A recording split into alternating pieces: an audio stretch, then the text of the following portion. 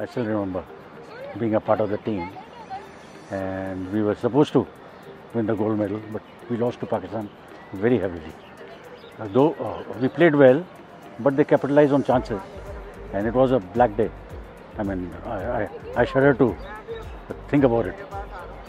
It strengthened us, basically in front of home crowd, 60,000 people losing, and that time TV had come for the first time, color TV. So people were watching on TV also.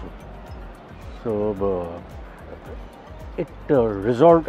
I mean, in our mind, we said that we should come out of it. And as a sportsman, you have to leave everything behind and take positive steps.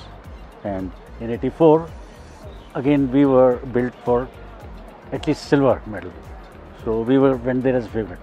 So we decided on our own.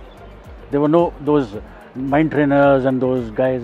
We had only coaches and only coaches with us. There was no massive, nothing at all. Only one coach and one assistant coach. No, the training methods have improved a lot, and we can't go back to the old training methods there because those are obsolete. And I, being a coach, I have coached till 2022, and I've been with the India team a couple of occasions. So old is gold. So you've got to, okay, but you take the history from there and move forward. So the modern hockey has totally changed. The pace, the technique, and everything has changed. Mindset, how we train. Earlier we used to train 4 hours in a day, and that time turf was there, new turf. And our coaches, no one knew that if you train for 4 hours on turf, you're going to, burn out yourself. So it is just 45 minutes training or 1 hour training in the morning, and that to quality training, 100%. What you play on the game, pace. So that's what modern hockey is about. Train at a pace which you want to play on the ground. So training methods have improved, and scientific, everything will become very scientific. Everything will become scientific. So we got trainers and mental trainers and whole lot of team.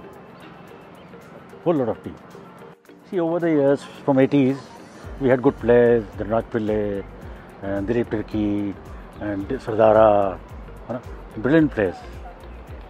I'm talking about decades and decades following, but no one could win Olympic. We were very close in 2000 Olympics, in which we drew with Poland, last minute goal against us, and we were out of the semi-finals. So better players, better teams, but they were individual brilliant. Individual brilliance is there, but it should be gelled with the team. So team gelling is very, very important. See, it's very, very important for youngsters to having a mentor. In our time there was nothing that sort of. So we used to have idols, like Ashok Bhai and Ajit Pal and all those stars of those 70s. So we used to have idols, we used to look up to them. And if they are playing in Delhi, so we used to go and watch the game. So mentorship is very, very important. So for youngsters or as a player, ex-player, it's very, very important to motivate youngsters, and to develop them. If you talk to them properly and give your experience, share the experience to them, so they are motivated to perform better. And initiative is like in Hockey India League is on, so they should have mentor for each and every team. Like Shrijesh is the mentor for the Delhi team, and they can have mentors, for different teams. So they guide. Like Mahesh Bhupati, I think they've been roped in by Delhi, and Shrijesh also. So mentorship, in my opinion,